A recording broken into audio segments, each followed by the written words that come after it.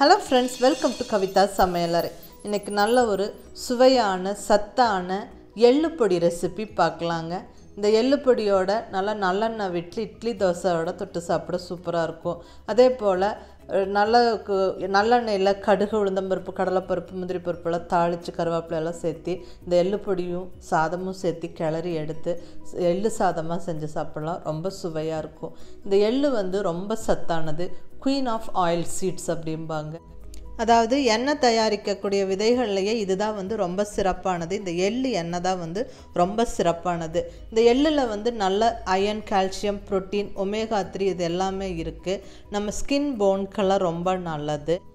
பிளட்டில் extra fat எல்லாம் சேர விடாமல் கொலஸ்ட்ரால் லெவல், பிளட் ஃப்ளோ எல்லாம் சீராக இருக்கிறதுக்கு இந்த நல்ல எண்ணெய் ரொம்ப உதவும். நம்ம சேர்த்திக்கக்கூடிய எண்ணெய்கள்லேயே இந்த நல்லெண்ணெய் ரொம்ப சிறப்பானது. எள்ளில் தயாரிக்கிற நல்லெண்ணெய் அவ்வளோ சத்தான அந்த எள்ளு ரொம்ப சிறப்பானது. அந்த எள்ளு வச்சு செய்யக்கூடிய பதார்த்தங்களும் அவ்வளோ நல்ல சத்தானது, சிறப்பானது. நம்ம இன்றைக்கி நல்ல ஒரு எள்ளுப்பொடி ரெசிபி பார்க்கலாங்க. இப்போ எள்ளுப்பொடி செய்ய தேவையான பொருட்கள் எல்லாம் எடுத்து வச்சுருக்கிறேன். அது என்னென்னு பார்த்துடலாங்க. நல்லா கருப்பு உளுந்து, அந்த மேலே ஃபைபர் தோலோடு இருக்கிற உளுந்து ஒரு 200 கிராம். உளுந்து ஏற்கனவே நல்ல ஒரு ப்ரோட்டீன், கால்சியம் எல்லாம் நிறையா இருக்கும். அதில் இந்த மேலே தோல் ஃபைபரும் சேரும்போது ரொம்ப சத்தானது. ஸோ அது ஒரு 200 கிராம் எடுத்துருக்கிறேன். 200 கிராம் உளுந்துக்கு 150 கிராம் எள்ளு எடுத்துருக்கிறேன். அதுவும் நல்லா இதே மாதிரி மேலே தோலோடு இருக்கிற கருப்பு எள்ளு, ஒரு 3-4 கொத்து ஃப்ரெஷ் கருவேப்பிலை, 15 வரமிளகா, கல்லுப்பு கொஞ்சம் தேவையான அளவு, அப்புறம் பெருங்காயம் அதுவும் ஒரு 2-3 சின்ன பீஸுகள் எடுத்து வச்சுருக்கிறேன். இதெல்லாம் தான் சேர்த்து நம்ம வறுத்து அரைக்க போகிறோம். ஒவ்வொரு ஐட்டமாக தனித்தனியாக பேனில் சேர்த்து நல்லா ட்ரை ரோஸ்ட் பண்ணி எடுத்துக்கலாம். ஃபஸ்ட்டு எள்ளு சேர்த்திடலாம். நல்லா கருப்பு எள்ளு, வெள்ளை எள்ளு இல்லாமல் கருப்பு எள்ளு சேர்த்துனா ரொம்ப நல்லது. இது நல்ல ஒரு மீடியம் ஃப்ளேமில் ஸ்டவ் வச்சுக்கிட்டு அப்படியே வறுத்து விடணும். எள்ளு நல்லா படபடன்னு சத்தத்தோடு பொரிஞ்சு வரும். அப்போ நம்ம ஸ்டவ் ஆஃப் பண்ணி அதை எடுத்துடலாம். இல்லைன்னா சீக்கிரம் கரிஞ்சிடும். கொஞ்சம் பொறுமையாக மீடியம் ஃப்ளேமில் வச்சுட்டு அப்படியே வறுத்து விட்டோம்னா அது பொரியிற ஸ்டேஜ் வரும்போது நம்ம எடுத்துடலாம். இப்போ பொரிய ஆரம்பிச்சிருச்சு படபடன்னு சத்தத்தோடு. இனி நம்ம ஸ்டவ் ஆஃப் பண்ணி அதை எடுத்து ஒரு தட்டில் ஆற விட்டுறலாம்.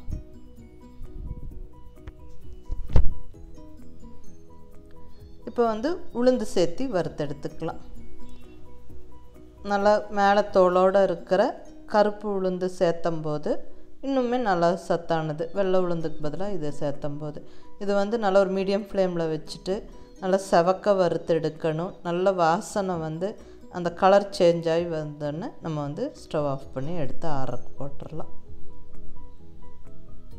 இப்போ நல்ல வாசம் கலரும் சேஞ்ச் ஆகிடுச்சு. இனி நம்ம அதை அந்த பிளேட்டில் ஆற விட்டுறலாம்.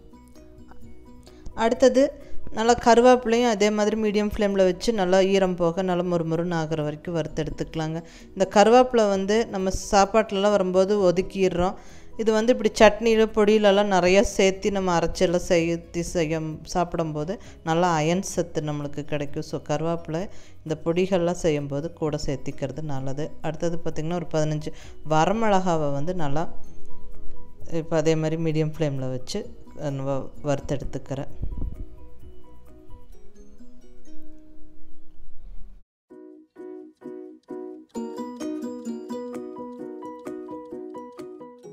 இப்போ ஸ்டவ் ஆஃப் பண்ணிவிட்டு ஜஸ்ட் அந்த சூடான பேனில் அந்த ஒரு 2-3 துண்டு சின்ன துண்டு அளவுக்கு இது பெருங்காய கட்டியும் கல்லுப்பு சேர்த்து அப்படியே ஜஸ்ட் அந்த சூட்டில் வறுத்து விட்டுட்டு அந்த நம்ம ஆற விட்டுருக்கிற எல்லா பொருட்களோடு இதையும் சேர்த்து எல்லாம் நல்லா ஆறுனதுக்கப்புறம் மிக்ஸி ஜாரில் சேர்த்து ரொம்ப ரவையாகவும் இல்லாமல் ரொம்ப ஃபைன் பவுடராக ஆகாமல் ஜஸ்ட் இந்த மாதிரி ஒரு பவுடர் மாதிரி செஞ்சு எடுத்து வச்சுட்டோம்னா நமக்கு எள்ளு சாதம் செய்யறக்கும் இல்லை இட்லி எள்ளுப்பொடி தொட்டு சாப்பிட்றக்கும் சும்மா சூப்பராக ஜம்முன்னு ரெடி ஆயிரும். ஸோ சுவையான சத்தான சுலபமாக செய்யக்கூடிய இந்த எள்ளுப்பொடி ரெசிபியை கண்டிப்பாக ட்ரை பண்ணி பாருங்கள். எல்லாருக்கும் கண்டிப்பாக பிடிக்கும். லைக் பண்ணி, ஷேர் பண்ணி, கமெண்ட் பண்ணுங்கள். கவிதா சமையலறை சப்ஸ்கிரைப் பண்ணி என்னோடய மற்ற ரெசிபீஸும் வீடியோஸும் பாருங்கள். தேங்க்யூ.